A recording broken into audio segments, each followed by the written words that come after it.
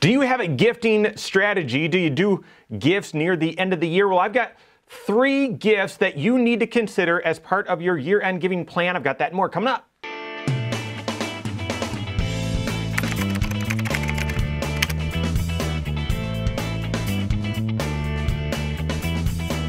My name is Mike Bernard. I'm the host of the Wise Money Show. I'm also one of the certified financial planners right here at Korhorn Financial Group. Make sure you hit that subscribe button, turn on notifications, and smash that thumbs up button. It's the season of giving. I don't know when you're watching this, when I'm recording it, it's holiday season now. And it's, that's also year-end season. And a lot of times when people are giving gifts.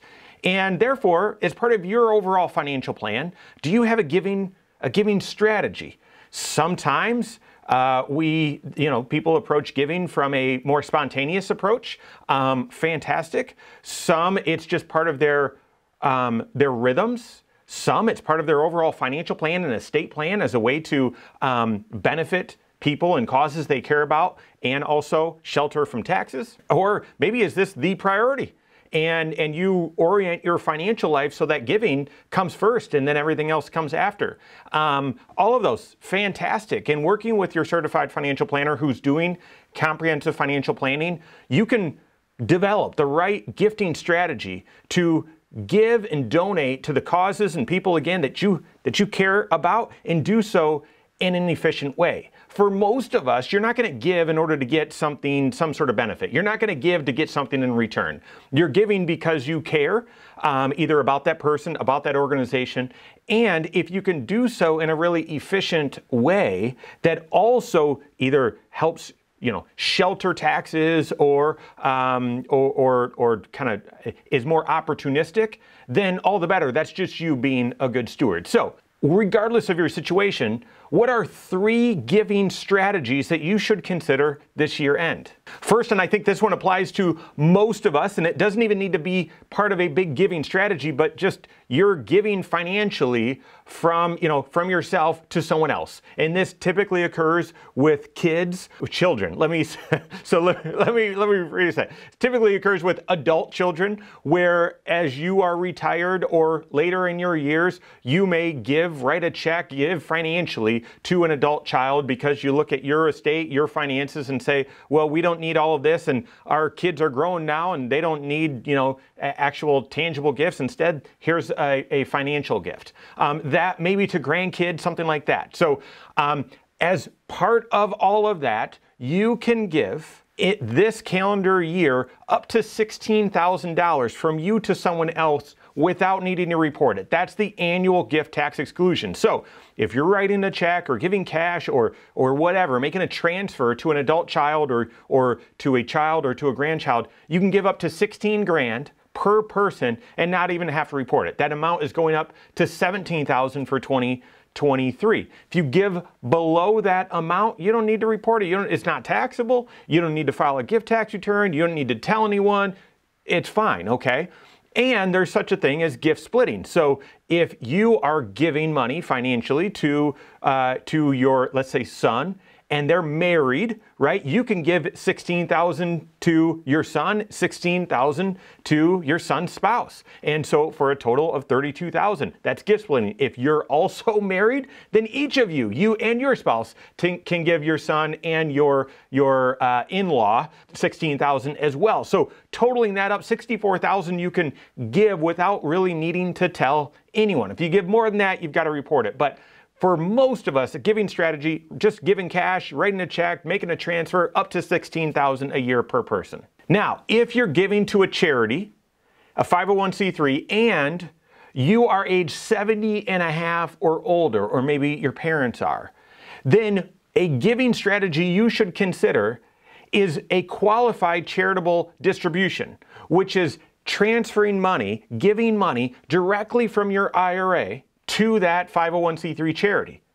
Transferring money or giving money directly from your IRA, cutting a check directly to that institution, not having the check go to you and then you giving it to that person, or giving it to that 501c3, going directly from your IRA there. Why? Because that qualified charitable distribution doesn't land as taxable income on your tax return. This is a way of giving a gift, pulling money out of your IRA without it landing on your tax return. You might think, well, wait a second, who cares if it lands on my tax return? If I get the money first and then I give it to the charity, I get to write that deduction off. Well, you might not be able to. And if you do write it off, you're writing it off as part of your itemized deductions, and you might not get a full benefit of that. You might not get a benefit on your state return, those sorts of things. So having the money go directly from your IRA directly to the 501c3, that's a qualified charitable distribution, and it allows you to avoid tax on that transfer. The organization that you're wanting to benefit, they still get the check, they still get the money, they cash it and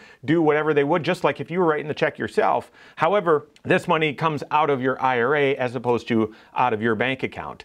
I would argue if you're age 70 and a half or older and you're donating money to church, to a 501c3 at all, even if you're not pulling money out of your IRA, you should have the money go from your IRA to this charity because you get this tax benefit. Note that you cannot do this qualified charitable distribution from your 401k. It's got to come from an IRA. It's only eligible from an IRA. And also note that once you're age 72 and you're required to draw a certain amount out of your IRA, you're allowed to use some of your required minimum distribution or all of it and have it be this qualified charitable distribution. So work with your certified financial planner. If you meet those qualifications, that's a great giving strategy you need to consider. And then lastly, say you're giving to a 501c3 charity, but you're not yet age 70 and a half. And you're wanting to do so and give a significant amount in 1 year so that you get above that itemized deduction threshold, that standard deduction threshold rather, and so that it benefits you on your taxes. Maybe you're going to do a Roth conversion this year and you want to do a big donation this year to help balance out some of the tax consequence. Maybe you've got a big bonus or your business did really well or whatever. You've got a big taxable year and you want to make a big donation this same year to offset that, but you don't want to donate all the money directly to the charity today. How can you do that? How can you do that? Well, the solution is a donor-advised fund. You set up a donor-advised fund where you donate, where you contribute, where you deposit money into this fund, and in the year that you do that, that's when you get the deduction on your tax return. That's when you get to write it off, okay?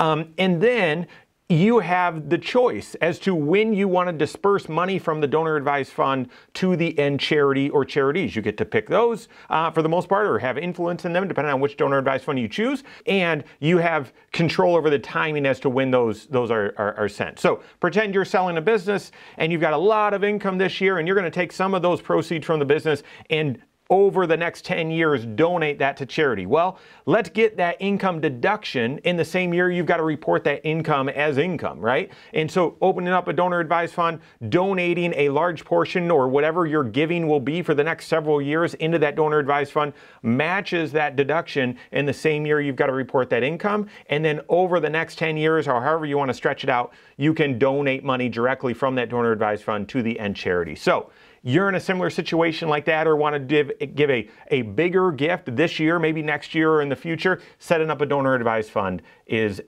something at least you got to consider. So what's your overall giving strategy? Do any of these or maybe all of them make the cut? Are you giving financially to adult children, to other family members, and need to do so, want to do so below that annual gift tax exclusion limit? Great. Strategize that, optimize that, work with your CFP. Are you age 70 and a half or older and donating to a 501c3 charity? Consider a qualified charitable distribution, work with your CFP on that. And depending on your situation, do you have high income and want to make lumpy contributions or donations to a charity, but still control having a smooth and systematic way of distributing that money to that end charity? Consider a donor advised fund, but all of that, work with your certified financial planner. These are just 3 potential approaches within an overall giving strategy your CFP can help. If you don't have a CFP on your team, you can contact one on my team, find us online, Korhorn.com, that's Korhorn with a K, wisemoneyshow.com, you can find us here as well, or send us an email, info@korhorn.com. All right, there you have it. Go out and take your next wise step in your financial life.